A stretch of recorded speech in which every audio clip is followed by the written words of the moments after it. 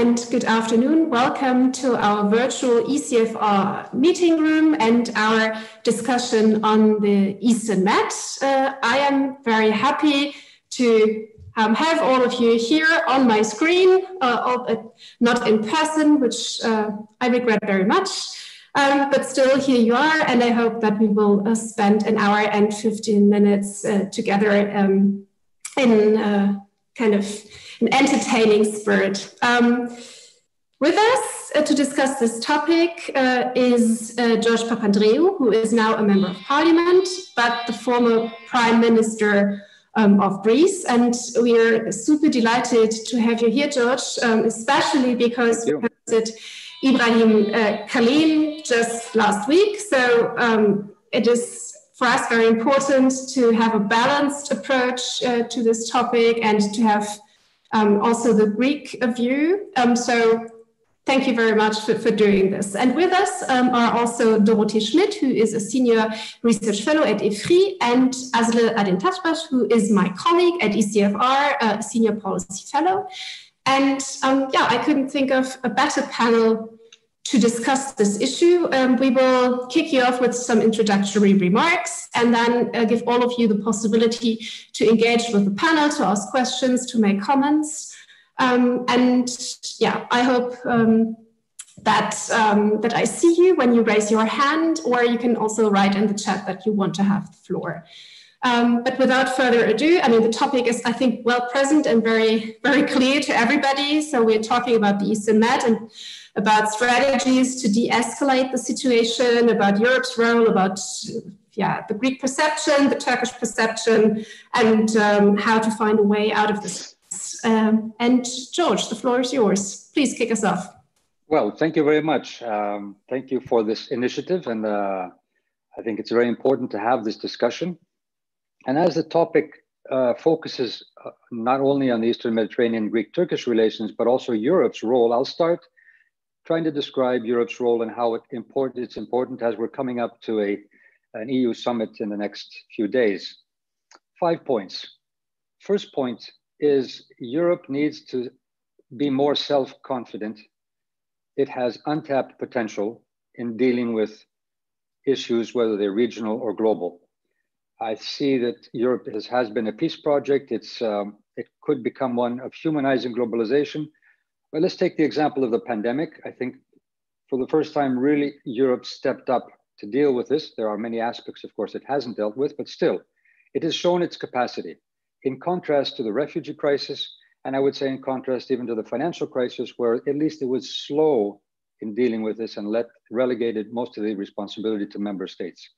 Second point, we are in an era now in foreign policy where there is narrow-minded transactional foreign policy. That phrase is not mine, that's Ban Ki-moon's phrase.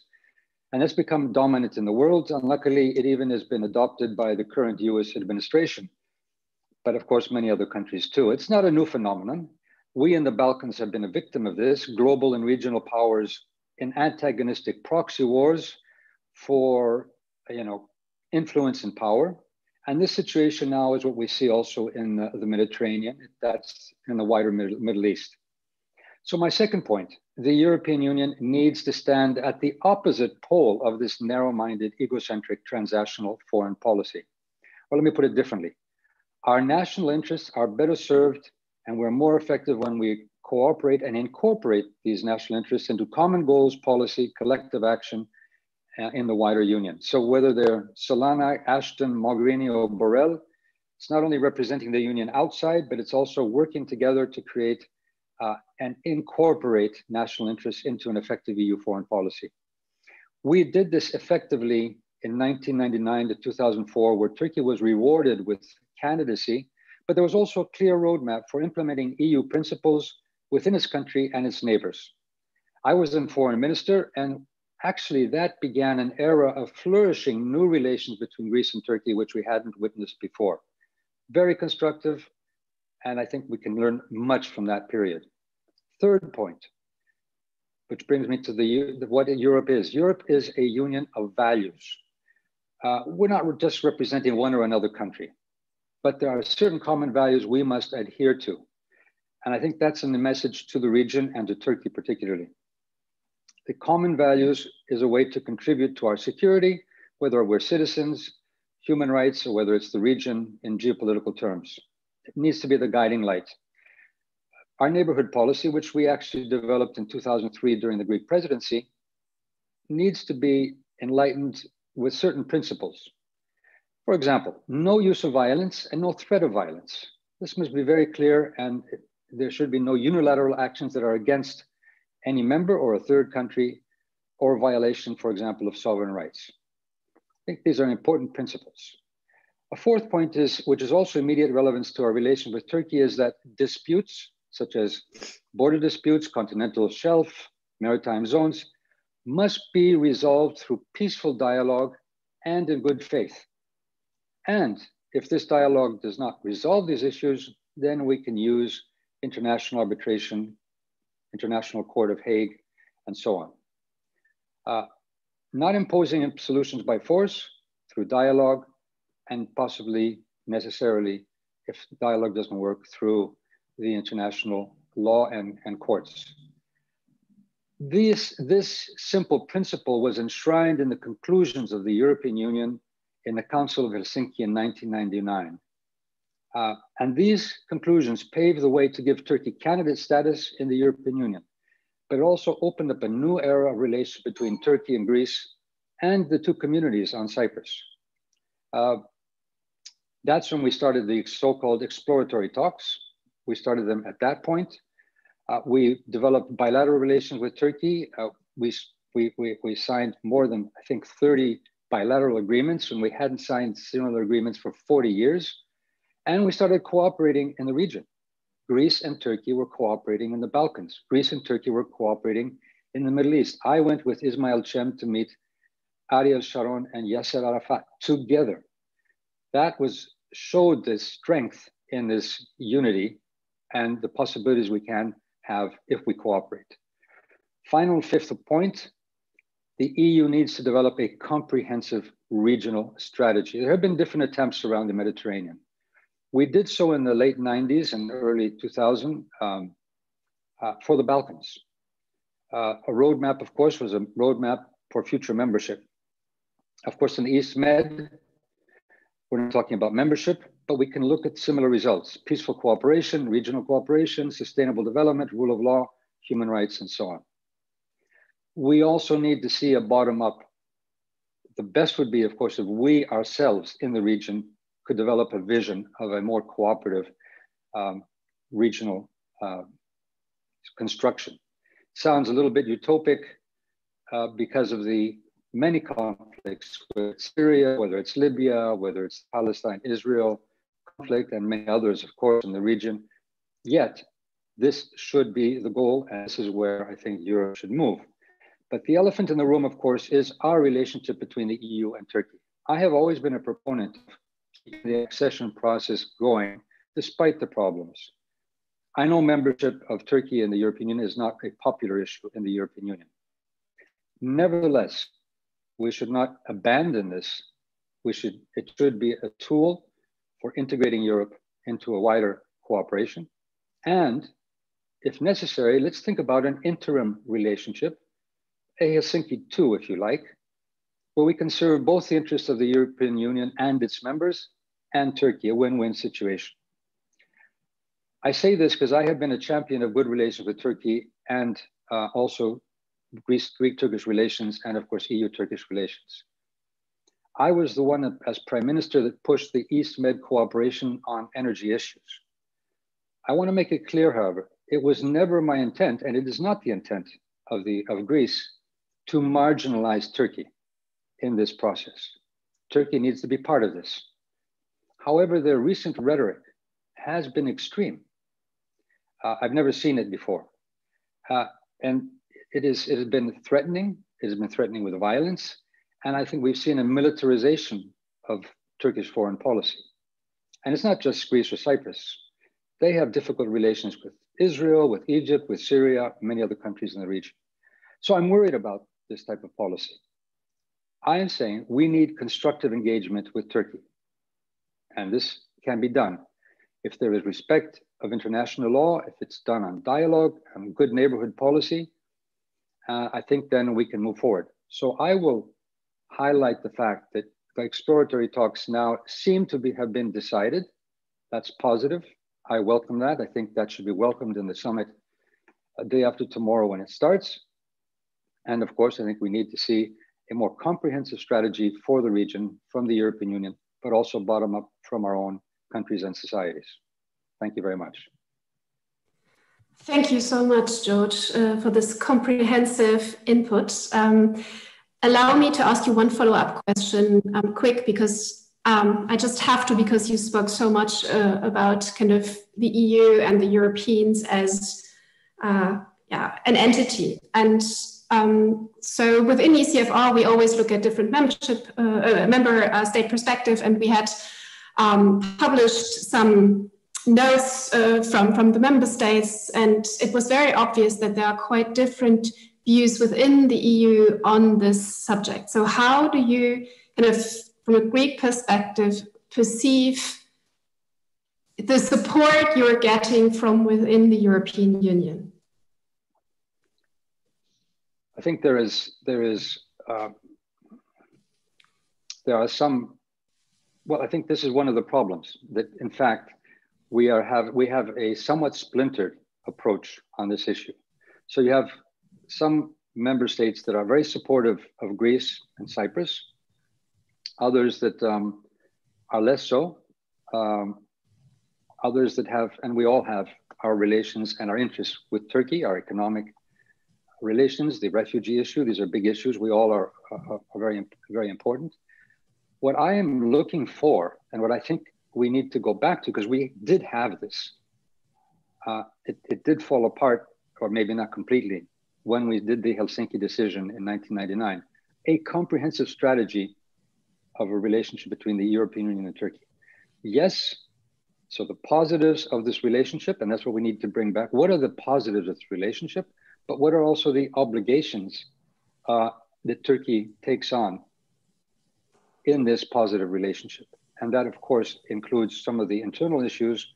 I don't want to get into the internal issues of Turkey, the Copenhagen criteria.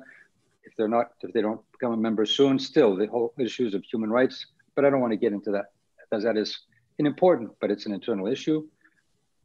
But the issue of good neighborly relations, international law, and non-use of violence or threat of violence, not violating sovereign rights.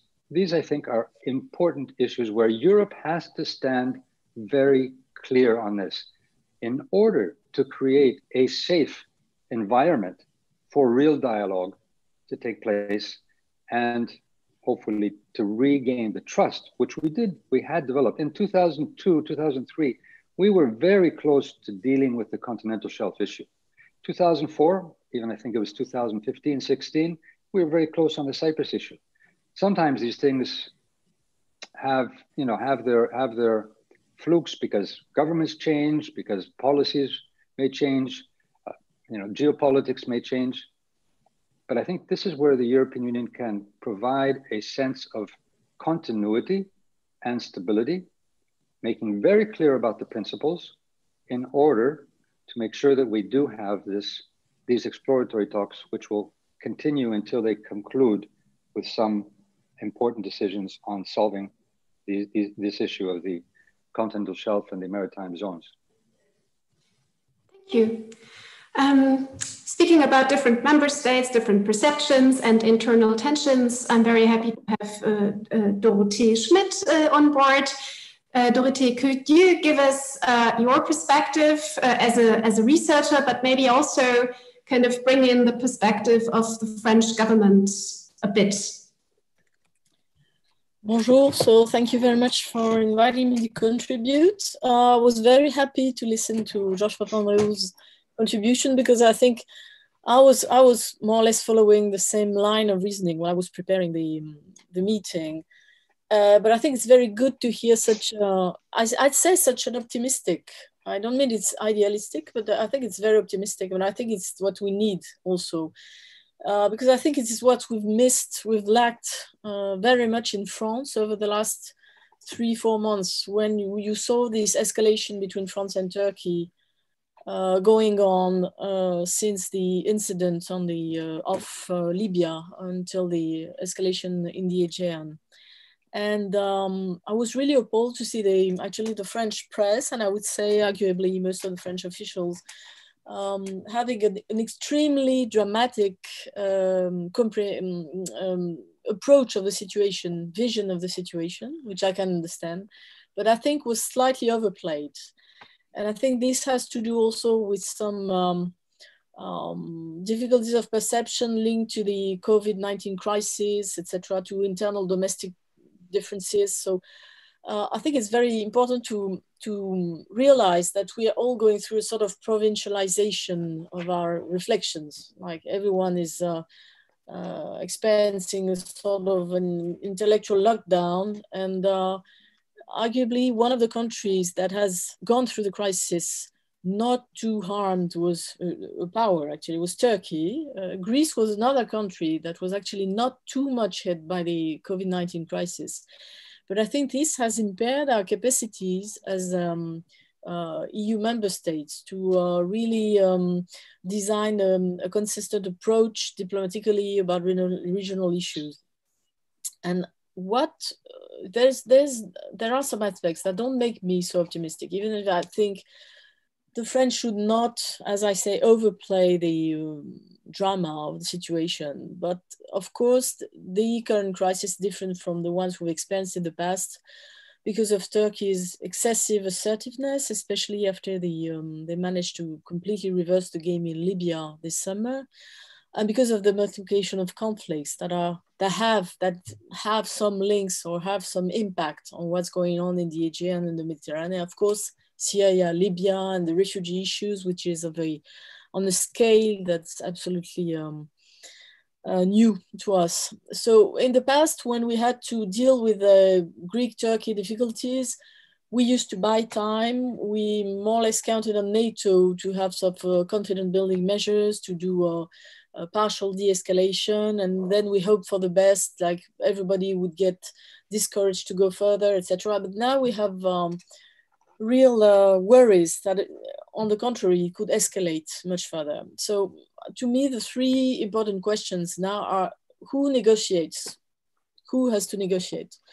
You know, the Turks want to do with Greece on its own, because it's a state-to-state negotiation that they want, but it's also, of course, because they perceive Greece as in a position of weakness vis-a-vis the big power that Turkey has become over the last decade.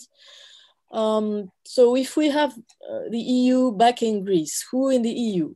I see the EU institutions rather inert, relatively disorganized. So some member states, as Mr. Papandreou said, have taken sides, some of them like France, more with Greece, Cyprus. But this has endangered, up to a certain point, the Franco-German relationship, and the disagreements that have shown between Angela Merkel and Emmanuel Macron, I mean, not too openly, but we knew they were there, I think were extremely detrimental to the image of the EU and to its capacity actually to deter Turkey, if you want. So who negotiates? Fair question. What do we negotiate? Of course, because we have a complexity of issues that have been listed already. We can do with the very narrowly defined issues in the Aegean, which is probably the most easy. It doesn't seem so, but now that we have the bulk of the problems behind, we know that in the end, maybe the securitization on strictly the definition of the sea borders, etc., would be the easiest one. Widely, a little more widely, we have Cyprus, and you realize that the famous drilling ship that Turkey had withdrawn from Greek waters, there are some off Cyprus coast now. So it means that we were completely focused on Greece, but of course Cyprus remains the big piece. But then should we bring a broader negotiation, making linkages with every problem we have with the Turkish presence in the Mediterranean, of course, in Libya especially. But now I see some extensions or potential extension on Caucasus since last weekend. And I think this was a completely, it looked like a fantasy when we talked about it last July, when there were the first incidents in the Tavush between Armenia and Azerbaijan, but it has become a reality as well. So now, if you ask me who would be able to calm down the whole game, of course, Russia is the only actor that can do with Turkey in an efficient way currently, I think. And so what do we negotiate on? What sort of linkages do we do? I think we have to go for a ground negotiation, a strategic one with Turkey, but we can do it only as a very unified body. So the EU has to come together, put together a big task force and devote intellectual resources and human resources to this. And I'm afraid this is not a priority to us. But if we don't do that, we have no chance of seeing anything coming out good from that negotiation. Take the precedent of the negotiation over the Syrian refugees that Angela Merkel actually did on its own with Tayyip Erdogan, and which ended up in a sort of complete deadlock for Europe and has only given Turkey leverage upon the EU. So to end this very pessimistic reflection of mine, we, of course, and this also has been said by Georges Papandreou, this has to do with the Turkish accession process. I was absolutely amazed to see that what the Turks now put on the table when they want to negotiate is the upgrading of the customs union, visas, etc. So all things that have to do with Turkish accession.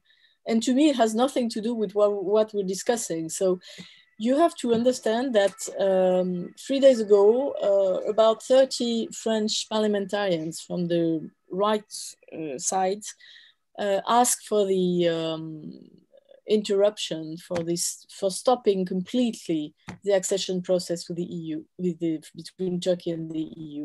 And I think this will gain more popularity in France. I think it's unavoidable, seeing the way that Turkish issues have been dealt with the public in France, the Kurdish issue in the background, etc. I think we will, our representatives, but not only in France, we have really, it would be very, very difficult for them to avoid, to completely shun this issue of should we follow up with the accession process, put it bluntly, really, or stop it altogether. Thank you. Come for the optimism, stay for the pessimism, I would say. Thank you for your perspective. Thank you also for highlighting the Franco-German tensions. And I'm super happy that we have two of the most well-known kind of German experts on the region in this call, Günther Seufert and Michael Thumann. So if you want to come in later, you are more than welcome to do that. But first, I would like to turn to Asli, my colleague at ECFR, and ask her what, in her opinion, the best strategy for de-escalation is, if there can be some sort of new great bargain with Turkey where everybody is happy, and also if you want to comment on some of the things that you have heard already also, and to put them into your perspective. Thanks, Jana. Thank you. Well, thanks for a very inspiring talk, Mr. Papandreou, because we sometimes forget where we were a decade ago in terms of Turkish-Greek relations, but also in terms of Turkish-EU framework.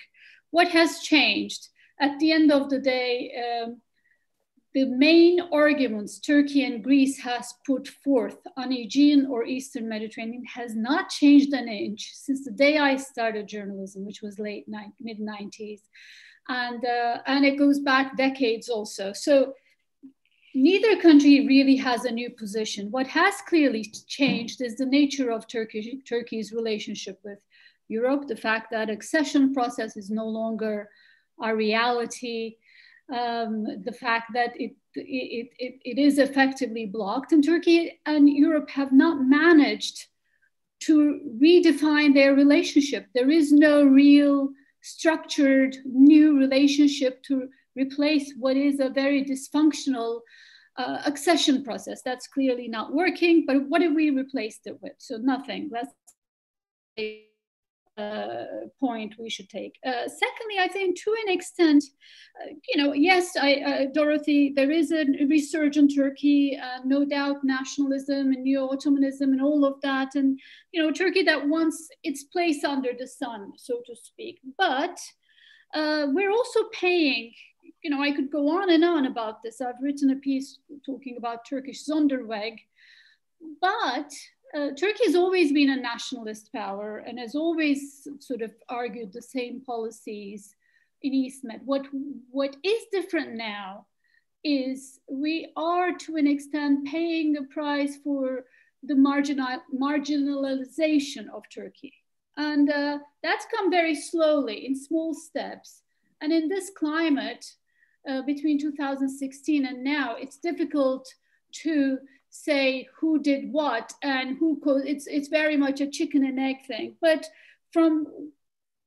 it's clear when you watch the world from Turkey, which is where I am now, from Istanbul, it's clear that people in Ankara started feeling that they were being frozen out of EastMed. And several things contributed. The sense of threat, that they won't be, it sounds, in the international European public opinion, Turkey looks like the aggressor and uses a very combative rhetoric. But here, I think in 2018, 2019, the language was, unless Turkey takes an assertive position, they won't be able to sail a single ship across Mediterranean, because let's look at the events that were happening in 2018.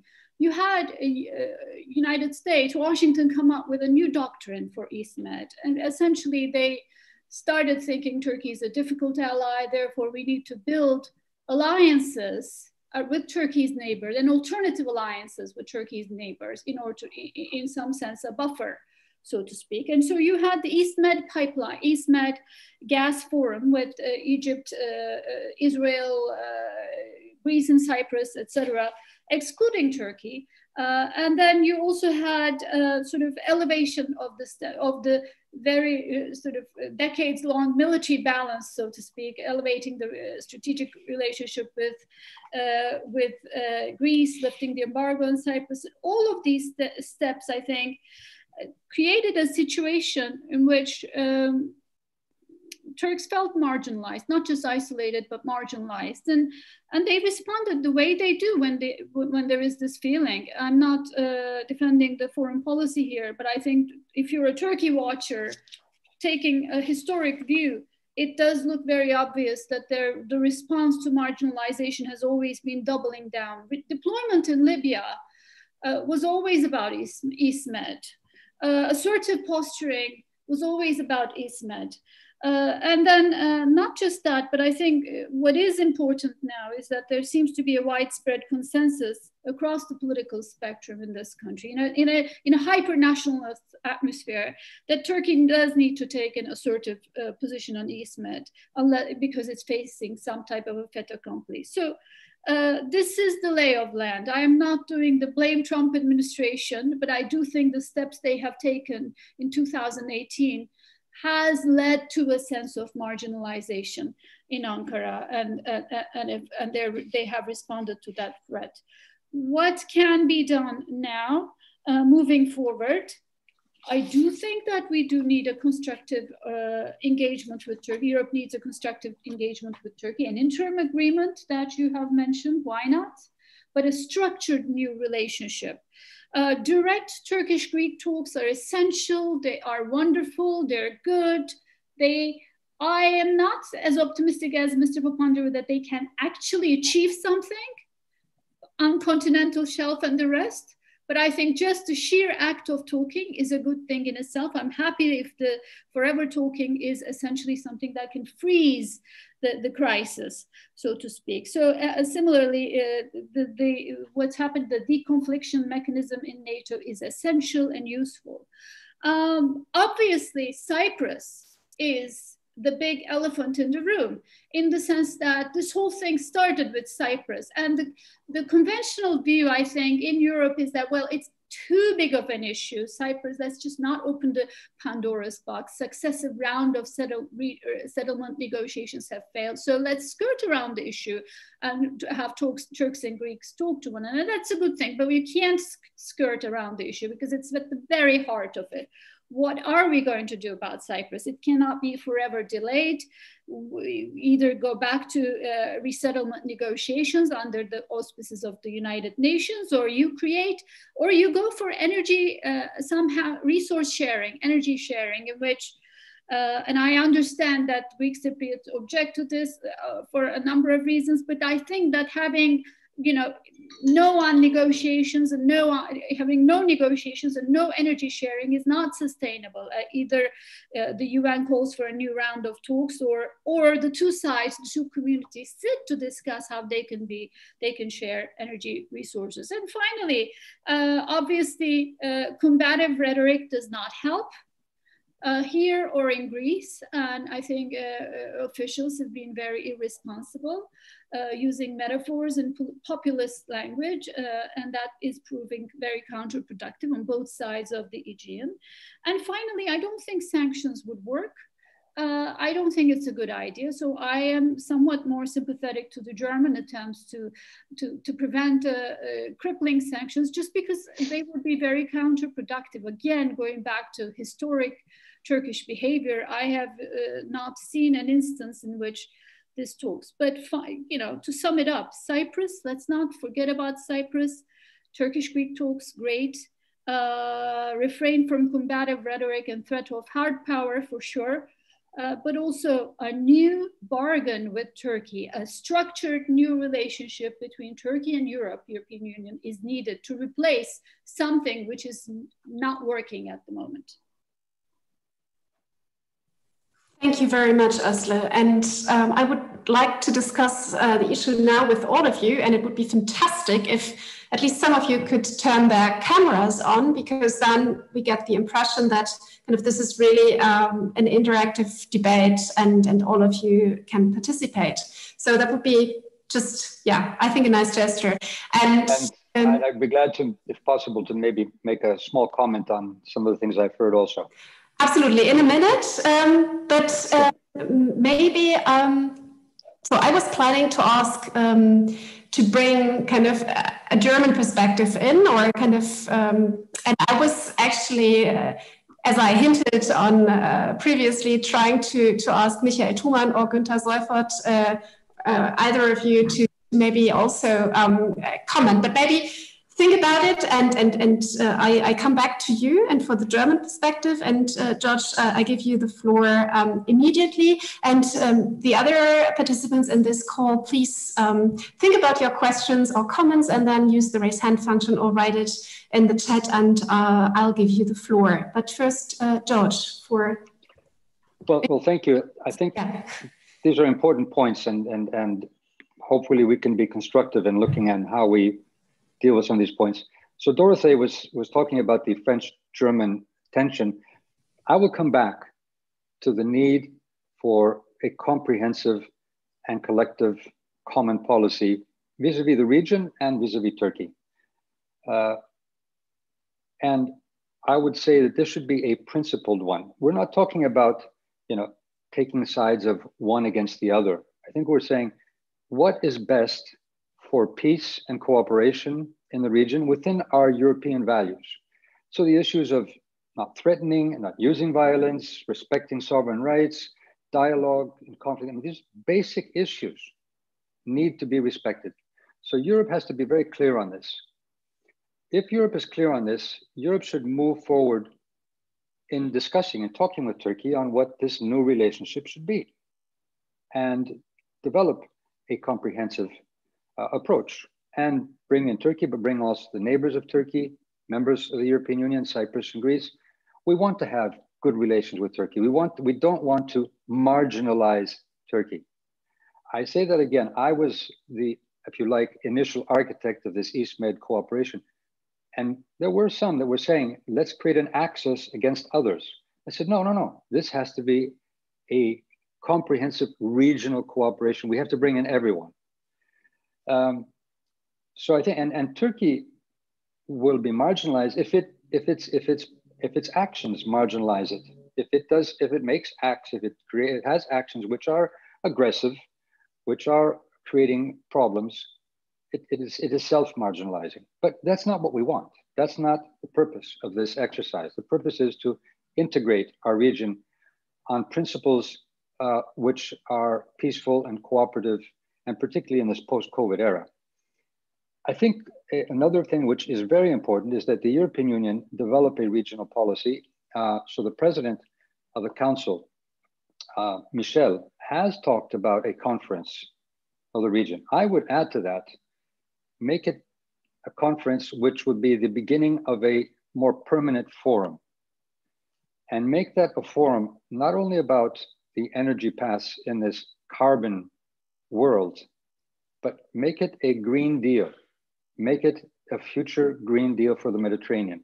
Can we see Europe and our region, but Europe taking the lead in building a Mediterranean Green Deal where we're transitioning from the carbon economy to renewable energy?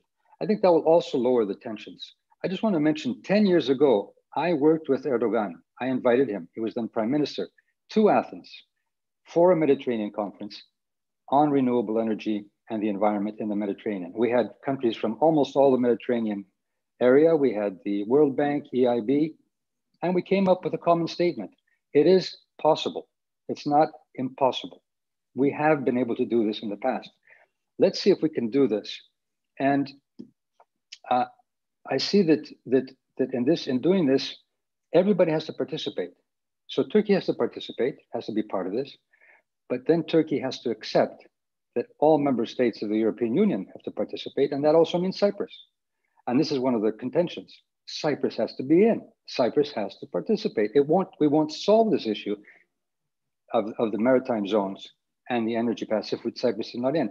Of course, we have to solve the Cyprus problem too, but that's another element which shouldn't stop the fact that Europe could move today on building this kind of regional approach. One more point only is I think we also need to mobilize civil society. I remember in 1999 and 2000, one of the biggest contributions to the rapprochement between Greece and Turkey, but also the Greek Cypriot and Turkish Cypriot community, was civil society.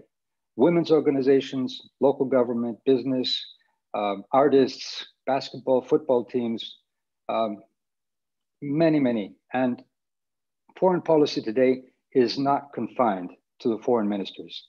Our public opinions are crucial in helping this. It's very easy to whip up nationalism and fear and hatred. At the same way, civil society can do the opposite and create new understanding and pathways of cooperation, building, and possible peace. Thank you very much. I think Asli and Dorothée will come back to some of the points you raised. But first, I want really to make this more interactive and to give participants the floor. And as I see you, Mr. Kunz, but maybe, Michael Thumann or Günther Seifert, one of you volunteers. So both of you volunteer. So I have a speakers list of 4, and maybe we take these 4 and then, give it back to the panel. So I have Michael Thumann, Günther Seifert, Eckhard Kunz, and then Sinan Ulgim. And Michael, just... Let me go first with a brief perspective on how it looks from all the East Med conflict looks from Berlin, and a question to the speakers. Well, as I see it, how the German government has reacted against the backdrop of Germany having the EU presidency at the moment, I think Berlin is confronted with a kind of triple crisis as they see it. There are tensions in the East Med. There is ongoing unrest and protest in Belarus, and an overdue reaction of the EU to these protests.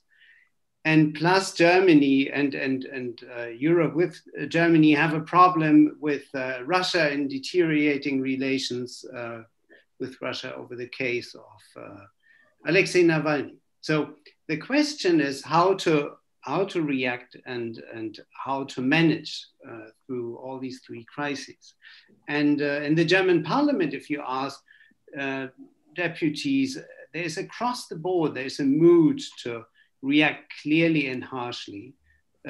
More with regards to Turkey, I must say, than with, there's a unity on that, I would say, whereas with Russia, we always have the Linke and of course the right-wing AfD pursuing a pro-Russian cause. But if you look and if you talk to government officials, it's quite different because they see this triple crisis as something which can easily get out of hand.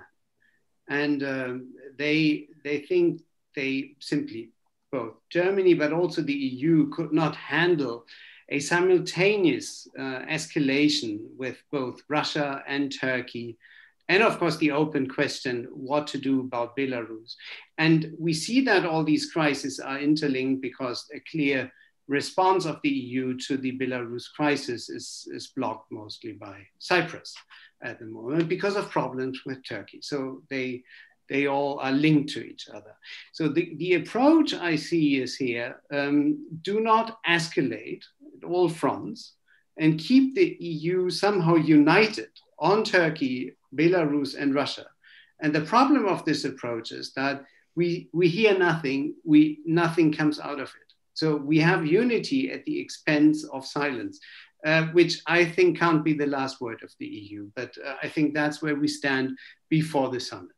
So let me ask a brief question, because very important in the crisis, I think in the East Med has been the domestic background and the domestic background for postering in the region. And I'd like to ask Mr. Papandreou and Mrs. Aydintasbas, both of them, how they look at Mr. Erdogan's and Mr. Mitsotaki's performance and how important it is for them to show a strong hand. For Erdogan, of course, he has to balance somehow the mood in Turkey. He has to cope with the bad economic situation. And on the other hand, for Mitsotakis, who himself is obviously not a nationalist, but of course, I'm not sure how much he is affected by nationalist sentiments in his country and how much he has to respond to that. So where is the ground for politics as Mr. Papandreou has just described, taking a step towards Turkey, is there any space for that, or is the discussion at the moment so heated domestically that the hands of both leaders are quite tied? Thank you, Michael. And because I know you, I forgot to ask you to introduce yourself. So Michael Thumann is a very well-known journalist in Germany, working for Die Zeit and working on the region for many years. Thank you for your input. Now we have another, not a journalist, but a super specialist on the region from Germany, from a colleague from SWP, Günther Seufert. And Günther, you have the floor. Yes, thank you. I would underline what Michael has said at the very end of his intervention.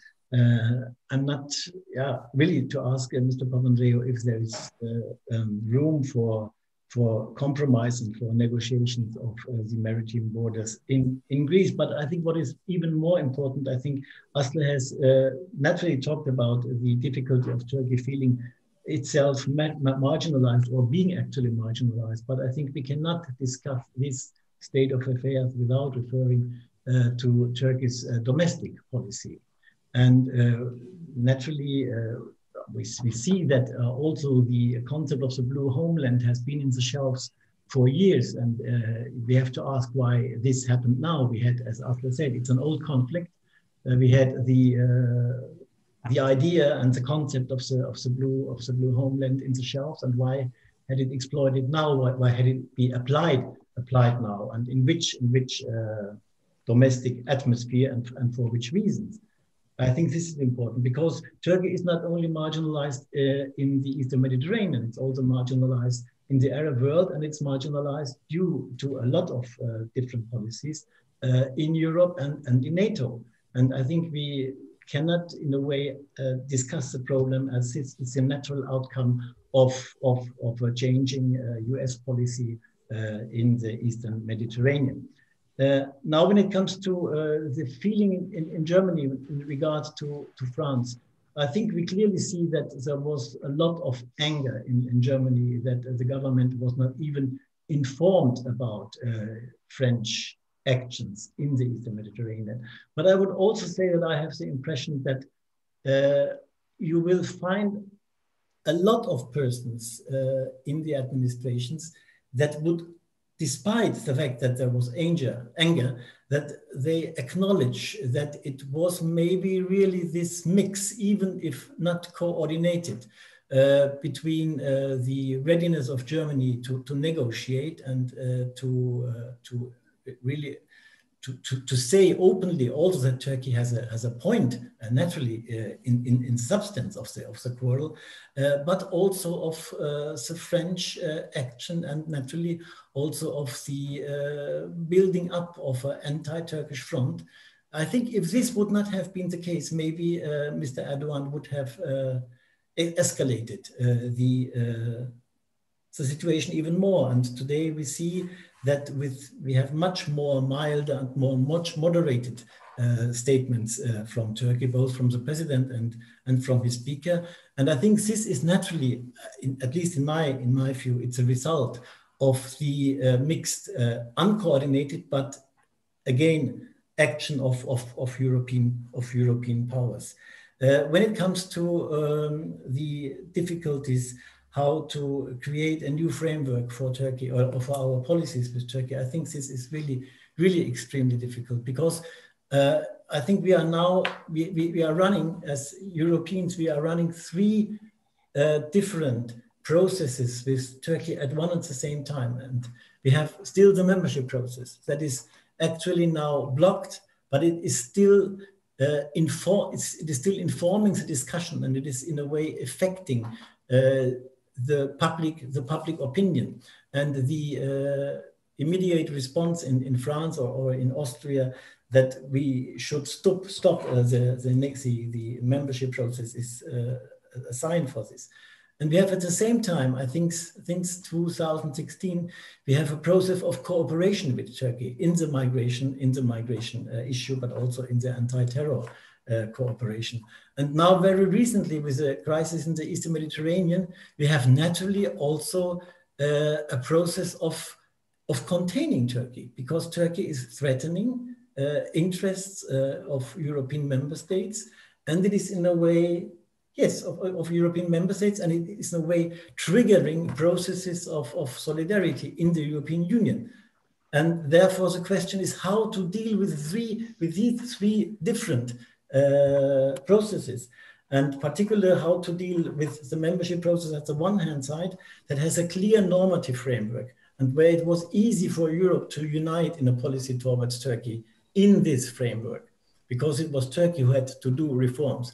And now, but this on the one hand, on the other hand side, now we have a policy when it comes to cooperation and containment. You need a more flexible policy. You need a policy that is taking regard to or taking into account the interest, the security interest, but also the economic interest of European member states. And this makes it much more difficult to work out a common approach. But it has to be an approach that is both taking Turkey's concerns into account, but that it also demanding towards Turkey, and has also to show, I think, something like red lines. Thank you. I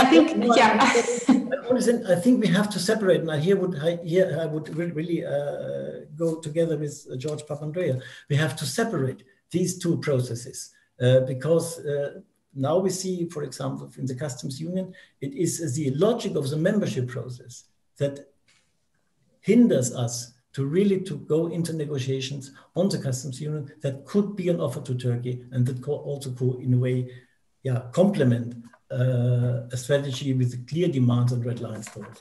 Sorry. Thank you. No. I just want to give that also to the panel later, the question or the kind of prediction you raised there. So I want to take two more interventions and then I give it back to the panel. And the next on my list is Eckhard Kunz. Could you please introduce yourself shortly for the other participants? And you have to unmute yourself. You're still muted. We cannot hear you. This is on? Okay. Can you hear me? Yes, perfectly. Okay. My name is Eckhard Kunz. I used to work for the Council of the European Union in the 1990s. That's where I met George Papandreou when he was responsible for European affairs. And he told me, you will be surprised. Greece will not block any membership negotiations. With Turkey, it might be Germany or somebody else. Well, in the end, they started, but there we are.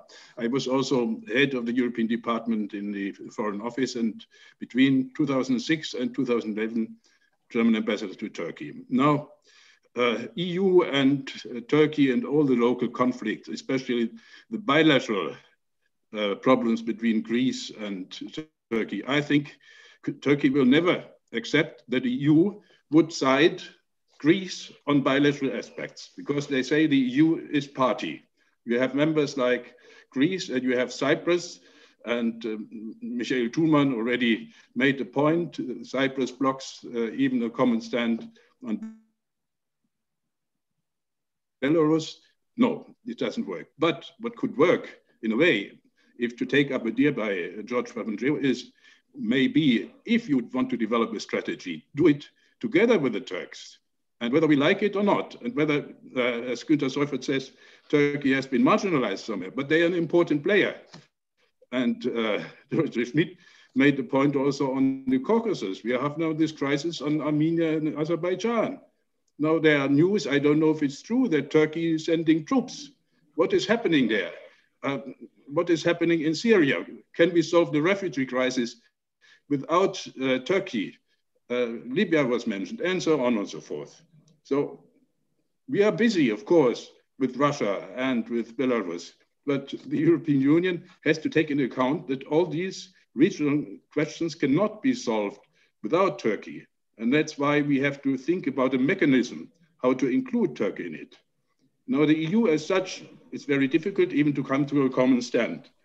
But there are single players, and also maybe somebody likes it or not, but we have had an Istanbul composition to deal with Syria with more or less success. We have had a Normandy format and others. So how can we approach all these questions together with Turkey, EU and Turkey?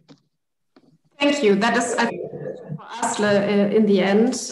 But thanks to all of you for broadening also the spectrum, including Russia, bringing the other conflicts in. I still think that we cannot talk about everything and need to, to also focus on the issue at hand and maybe talk more about possible kind of ways out of this crisis. But you're right that we cannot really limit it, or that we have to take additional aspects into account. Maybe, Asli, you could later also comment on the Russia question, because this is something that is very much, I think, on all our heads, Turkish-Russia relations and how this is going to play out. And maybe if you want to briefly also comment on the role in the recent conflict, in the frozen conflict, or now not so frozen conflict any longer, between Armenia and Azerbaijan. But first, I want to give the floor to Sinan Ülgen, and then back to the panel. Oh, and in the chat are questions as well. Okay, thanks, Felix. Thank you, Jana. I'm the chairperson of EDAM, a think tank established in Istanbul. And I also have an affiliation with the Carnegie Endowment. I have two questions, one for Mr. Papandreou.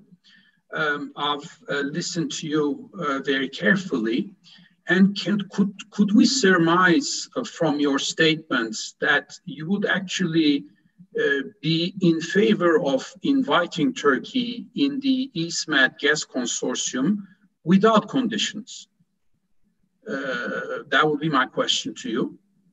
And my second question to Dorothée, who I salute, it's been a while, and but also, even though he's not on the panel, perhaps Michael who can give us a German perspective, or Ambassador Kuntz, is I think there's a real difficult dilemma in the sense that it's understandable, and I fully agree with Asli, that sanctions is not the way forward with Turkey. But how do you build a positive agenda, whether it involves the customs union or visa liberalization or a track of, any positive track, where with a country where the erosion of, democratic standards has been very visible in the last few years. So that's the EU's dilemma, it seems to me. And how do you overcome that? Do you sort of lower your standards? Because it was Germany which, back in 2016 did obstruct the start of the negotiations on the customs union. So is there a reflection in Germany that the government would be ready to either lift its barriers to the start of these negotiations, or what is the thinking, given that the situation has not necessarily improved in Turkey from 2016 till now? Thank you. Maybe we can answer that from a German perspective later. But now I think I want to give it back to the panel to give you an opportunity to react to the many things that you have heard.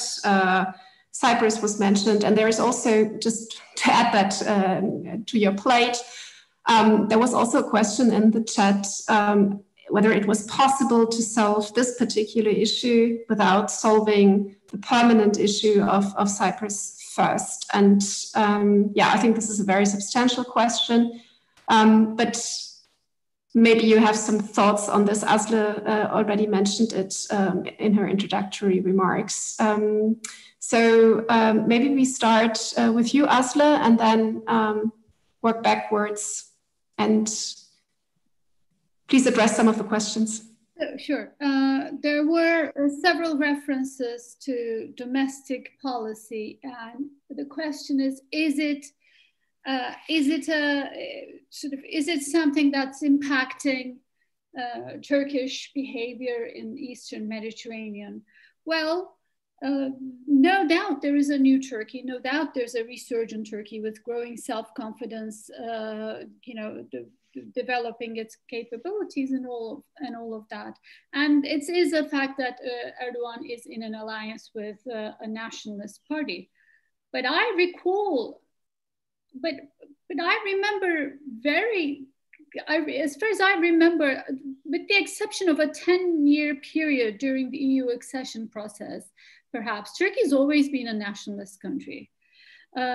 Before Erdogan and after Erdogan, now, yes, President Erdogan has almost reinvented himself as the ultimate nationalist, but it is also the case that his predecessors and perhaps his successors will also advocate very similar positions in Eastern Mediterranean.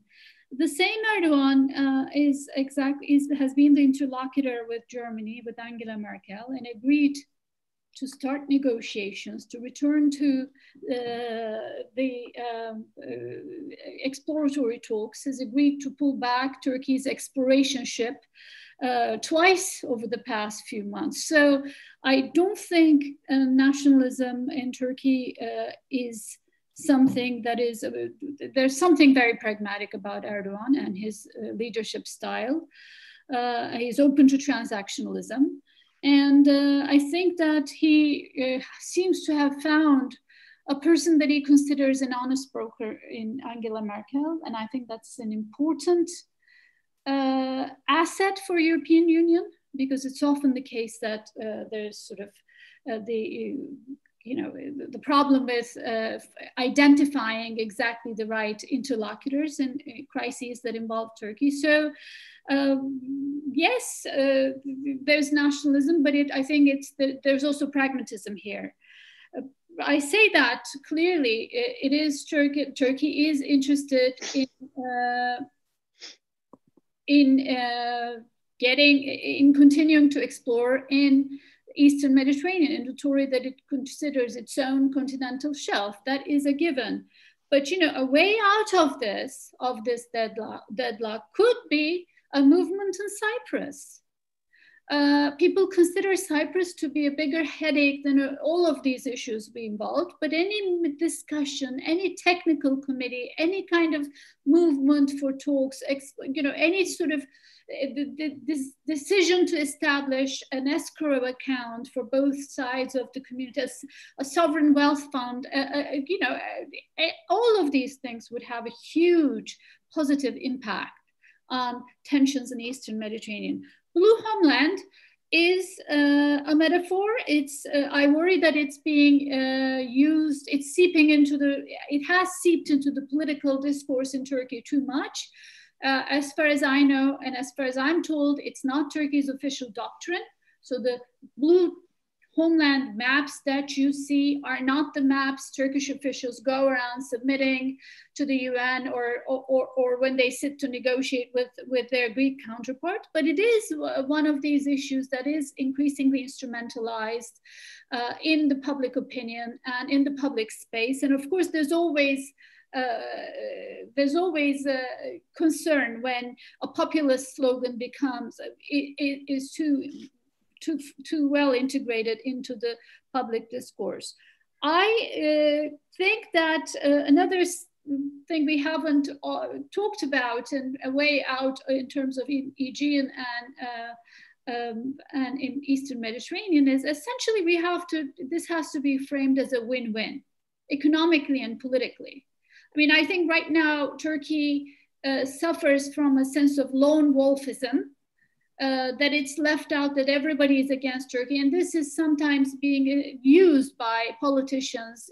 They're all against us. They're all lining up. And, well, I mean, there is, at some point, there needs to be a constructive engagement that does also say that there is a win for Turkey for pursuing a brighter path with its neighbors and with the European Union. There has been no promise of a brighter future. And that, of course, makes everything so much worse.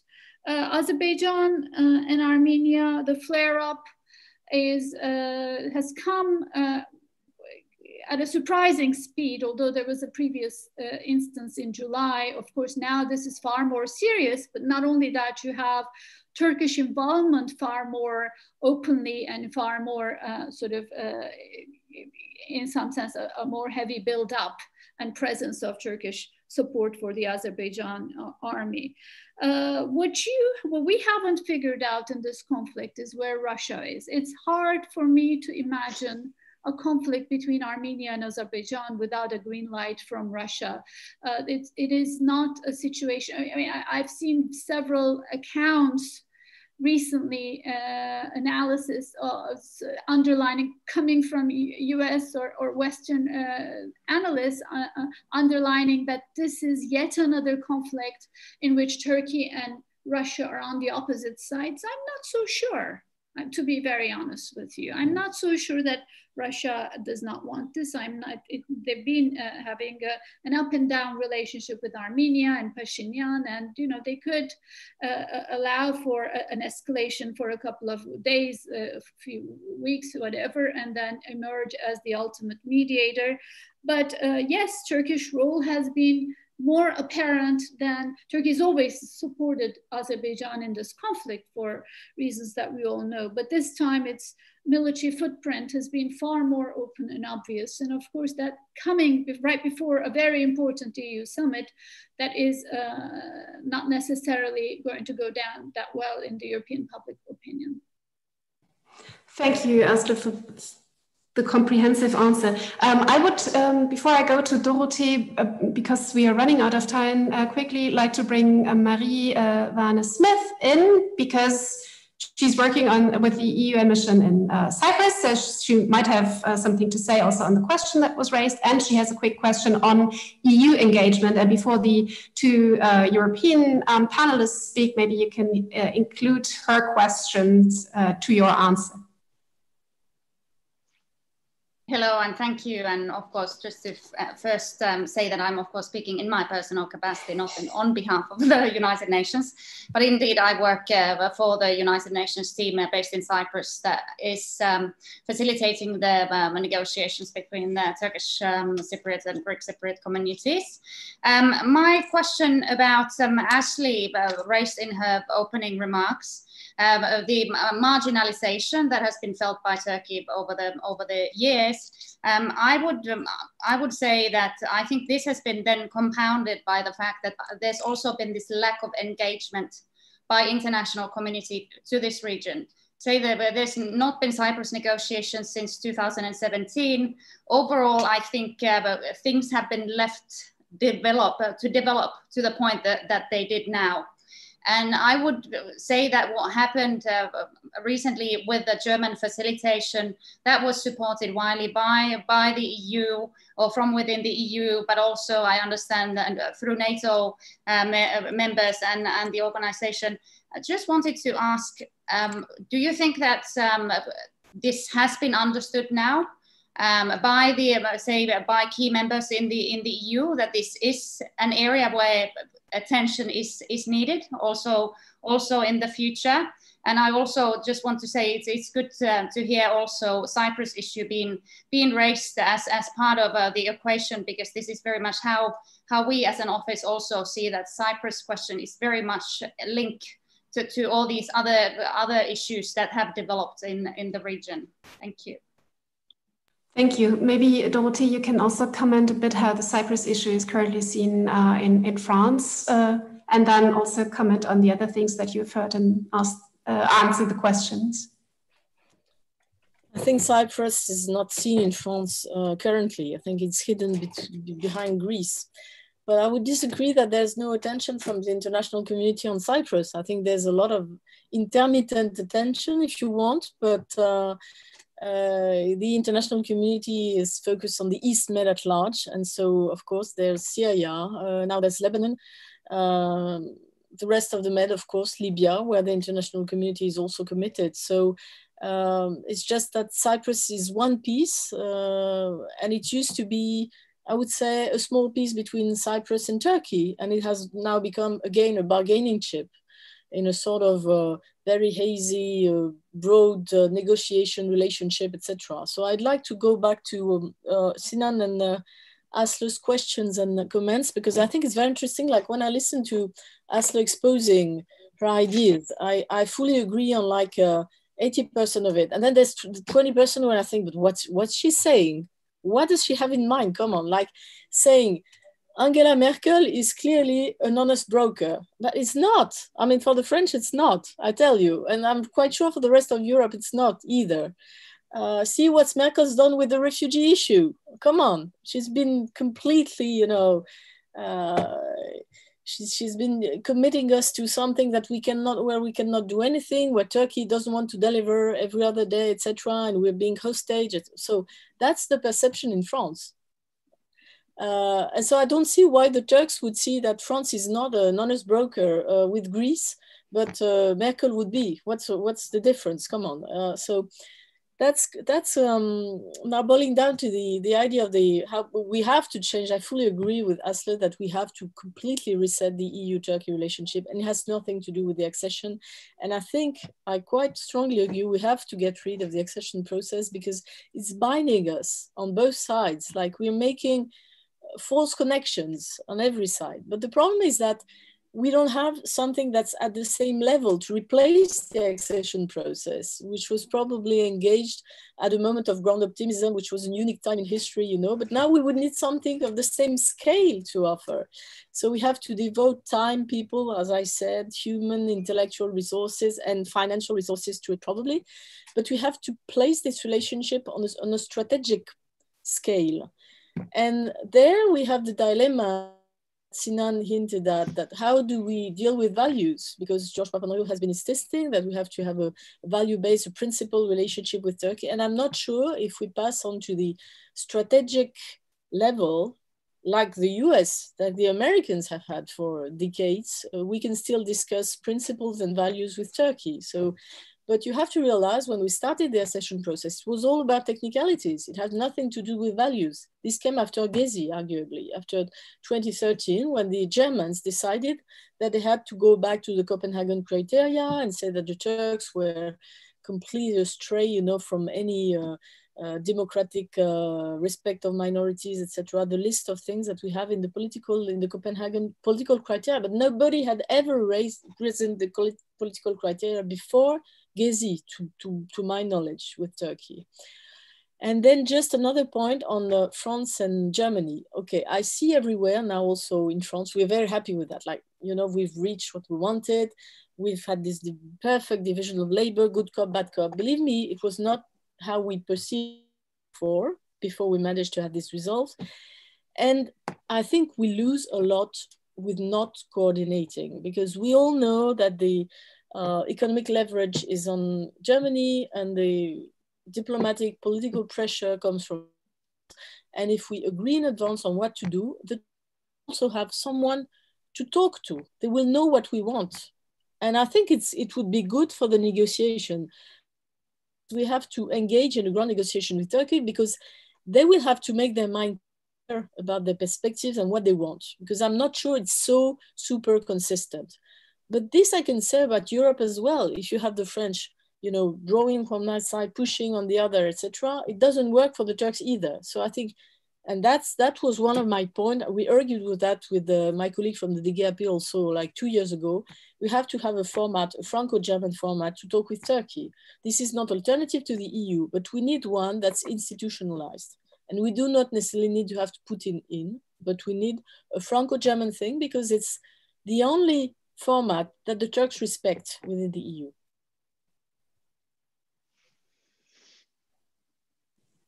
Thank you very much. Also, I very much appreciated your comments on the honest broker. We Germans love to see ourselves as the honest broker. And it was, I think sometimes it's healthy to be reminded by outsiders that this is not always the case for everybody. Asli, I would like to give it first to George. It's a two-finger, so yeah, then you have 30 seconds and I'm counting. Let me just, for the record, repeat my sentence, which was that it's clear that Angela Merkel is seen as an honest broker in Ankara by President Erdogan, and that's a big asset for... But tell them she's not. Tell them it's not going to happen. Well, but let me say, she is seen as such by Erdogan is a big asset for the European Union. The fact is that there have for the longest time been no channels for the past couple of years. Right now you have Merkel and Erdogan talking to one another twice a week, once a week at least, twice a week, and that is an asset at a time when we had, you know, a very dysfunctional relationship. This was not a comment about, you know, whether or not she's an honest broker and my own position on these issues. But I think that let's just not forget that it's an asset that Erdogan sees her as someone he can talk to. Yes, but Merkel's going. Don't forget that. Nevertheless, I mean, she's not gone yet. There is still another year, more or less, and maybe we can achieve something in the meantime. But now over to George. Please, your kind of... Thank you very much. Well, thank you very much. On the first question, I think Gunther mentioned, is there a space for cooperation? If we continue this rhetoric, of course, we're closing the space, because all the understandable taboos, but actual wounds of the past come back open again, and we create a tension, and it makes it very difficult politically for anyone to move. On the other hand, I have seen that we have had great space for cooperation. We have in the past been able to sit down, get away from the rhetoric, get away from the big words, and really look at the actual issue at hand, which is to delimit our continental shelf and at this point also the economic maritime zones. And there are complications and difficulties and technicalities, but we can have serious, and I would say in good faith discussions, and we have had good faith discussions. It's taken a long time. Russia and Norway took 40 years to accomplish this. We've been doing this now for 14, 15 years. We've done 60 rounds, but we stopped. And I think the reason we stopped was it actually was internal to Turkey. The generals, some generals came over during the coup. They were not returned. This also had an effect on the exploratory talks. Let's begin them again. Secondly, EU, and should it be part of the negotiations? I would say yes, Merkel did help in pushing for the exploratory talks, but I don't expect, and I don't want, I would say, the European Union to be directly involved in the details of the negotiation between Greece and Turkey. It may sound peculiar, but I have, from my experience, what I would like to see is a comprehensive, and I think it was Michael that mentioned how the complexities, the refugee issue, Middle East, Syria, Iraq, the Kurdish issue, Armenia, Azerbaijan, Russia. I mean, this is Libya. There are complexities in the region. But that is exactly the reason why Europe needs to have a comprehensive strategy for the region to give clarity on where we want to go. So what we would expect as Greeks is clear principles, if we like, red lines that should not be violated, not just for Turkey, but for any of our neighbors, of how we deal with possible disputes. This is important.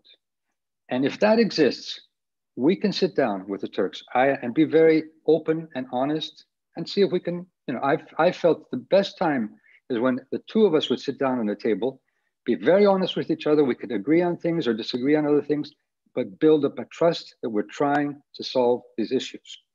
Now, I do hope that Mitsotakis and Erdogan develop a relationship, not only political, but also personal, and at the lower levels also, because we had done this throughout the Ministry of Foreign Affairs, but even through other ministries working together.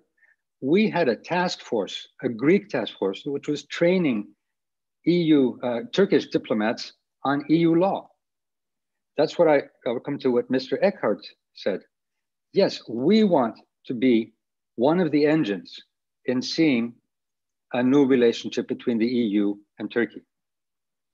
Now, what will that relationship be? I cannot describe it in details now, but there are certain principles. I would say, let us not stop the accession process. Let us see if we can find another parallel process, and maybe we call it an interim process. What will happen with accession? Let's leave that to rest for the moment. Let's not make a decision right now, but let's create an interim process with an interim relationship, which we look at these issues like the customs union, the visa issue, the refugee issue, and of course, the issues of East Med in the area. Marginalization of Turkey. Let me put it this way. We are the last country, and I would say Cyprus is the last country, and Greece, that wants to marginalize Turkey. What we want is good relations with Turkey. They are our neighbors. They will always be our neighbors. You will always be our neighbors, Asli. We don't want, and Sinan, we don't want marginalized Turkey. We want a good cooperation. And when we have cooperated, we've had amazing results. I remember we had no tourists basically between our two countries. Only a few years ago, we had over 1 million Turks coming to Greece and vice versa. We have huge economic relations. We have the potential to work politically in the region if we have that will to solve or help solve some of the more difficult problems in the area. So I do not see us as wanting marginalization, but of course our reaction to aggressive statements will be, of course, call for sanctions or we need some punishment and so on. We don't want to punish Turkey. We want to create a framework where we can work and cooperate together. And when we did this, when we were able to do this some years ago, we had a very strong support in both Turkey and in Greece of this process. I remember when I started the process in '99, I had the opposition calling me a traitor. In a few years, we had 70% approval rating for our policy vis-a-vis Turkey. 70% approval rating. So there is a huge space to do this, but the rhetoric must stop. The threats must stop. We should European Union should put down the principles, create the space so that we can actually have a much better solution. On the resources, the sources of which Sinan asked me, of course we want Turkey involved. I won't get involved with the details. This also means that there has to be some rapprochement between Cyprus and Turkey, the Republic of Cyprus and Turkey. Turkey cannot say, I don't want Cyprus in, but how are you going to solve this issue? Okay, let's solve the Cyprus issue, but that may take a longer period of time. Sit down with Cyprus. And I think what Michel has proposed, the president of the council, to have a conference where all the participants of the area can sit down and talk about these issues and maybe create a forum. And as I said, let's make it a Green Deal forum. So it's not just carbon, but it's the future. Because let me put it this way, realistically, carbon prices, petrol prices have gone down, gas prices have gone down, partly because of the pandemic, partly because investors and countries are no longer investing or investing much less in carbon energy. So we need to move to a transition Green Deal. This is also an opportunity. We can use this as an opportunity to lower tensions. Fighting about something that in the future may not be needed or may not be profitable is also somewhat, I would say, unrealistic, not to be harsher on that. So what I'm saying is the European Union can play a role, not Germany alone, not France alone. Thank you, France, for all your support, yes, but that's not going to bring solutions. We need a common European policy. I would even say the Franco-German cooperation, yes, it's very good. It's a pillar of Europe, but bring in everybody else. And particularly, I think Greece at this point needs to be one of the architects of the new relationship between Turkey and the European Union. That's how it worked in the past. That could be the future. But we have to lower tensions and be and respect each other. And if we do so, there may be a prospect for the region. It's important, and it's more important today because of all these geopolitical changes, because of what's happening, whether it's Belarus, Armenia, Azerbaijan, Libya, Syria, and so on, the Middle East. It's more important than it was 10 or 15 years ago.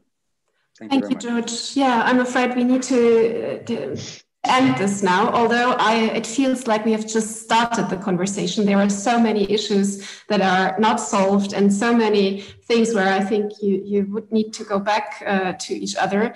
But we are running out of time. And I thank you very much for taking the time to be with us, for your patience, for especially to the panel for your remarks, but also to the audience, to the ones that have made comments or asked questions and who helped to make this a vivid experience for all of us.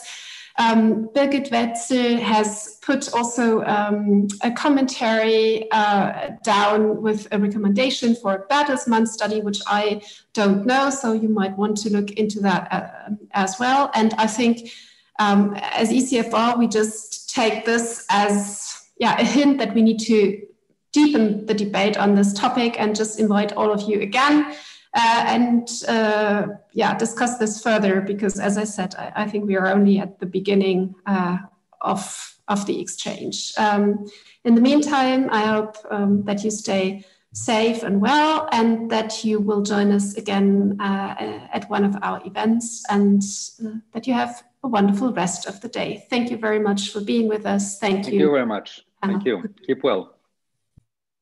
Thank you. Bye-bye. Keep well. Thank you.